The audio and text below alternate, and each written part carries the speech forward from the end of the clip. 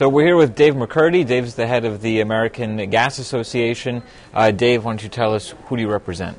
Steve, thanks for having me, first of all. Our members are the 199 local delivery companies, the utilities that provide natural gas to businesses, consumers, residences. 175 million Americans receive natural gas from us, over 64 million points of service. As the production of this gas has expanded, we've seen a lot of people concerned over the actual production process itself, drilling closer to people's homes, and they have to frack the rock, to crack the rock in order to extract it. People are concerned that these fracking fluids are going to get into their water, or they're concerned that the gas is going to get into the water, or they're concerned with the disposal of these fracturing fluids. As someone that represents consumers and users of this product, what's your take on this? Hydraulic fracturing is a process that water tables are at the 300-foot level, somewhere in that area near the surface. Fracturing is occurring at 10,000 feet, or even a mile below the surface of the ground. That process, I think, is pretty well understood, and with modern technologies can be done safely with casement and cementing.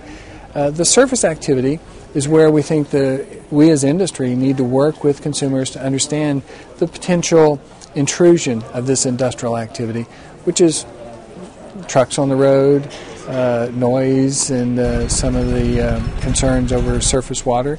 Those can be managed. But again, working with the states who do have the responsibility to enforce the regulation, we think that they should be adequately resourced so they can have good regulation and at the same time can enforce those regulations. Now, as you pointed out, natural gas is a cleaner burning fuel than, say, especially coal, but there have been a couple of studies recently coming out questioning that, saying that when you look at the whole process, that some of the methane actually escapes from the wellhead and could actually be a very detrimental greenhouse gas.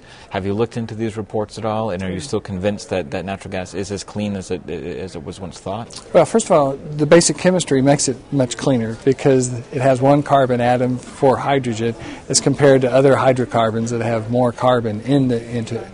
So that actually burns cleaner. But if you look at the full fuel cycle from wellhead to burner tip, it is cleaner. It's far more efficient than other kinds of transmission of electrons or power. It also, when you look at the UN study on greenhouse gases, they used a different factor than what this recent Cornell study had pointed to. And I think many established in the environmental community and energy really don't believe that study was well grounded. Having said that, we also are calling for more research and development. We want DOE to work with us to look at new technologies to make sure that we don't have those fugitive emissions. Also, it's not in our economic interest to have gas escaping because there's a price on it, $4 an MCF. We want to capture that. So you really have an economic incentive, and with additional research and more technology, I think we can control that.